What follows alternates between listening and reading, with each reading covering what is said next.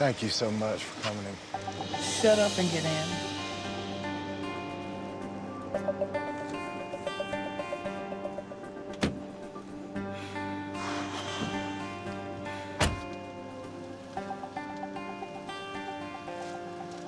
You hate me? You a freaking thief.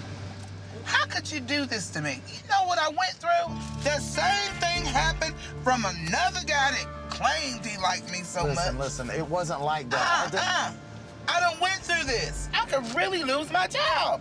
I thought you were different. Juicy, I am different. You stole from Ronnie and Amy Shirley. I know I'm gonna make everything right with them. Oh, really? Yes. Really? Yes. I see how you gonna make things right, Earl. It was a mistake. It shouldn't even have happened. You think?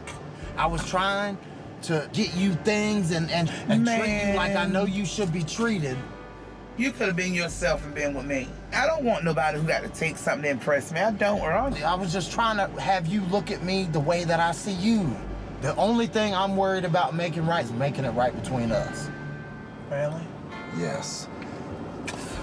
No, I can't fall for that. No, I can't see you no more. Juicy, come. I can't. I don't even know how I'm gonna go to the lick and show my face. Just, please get out. Get out, Earl, get out!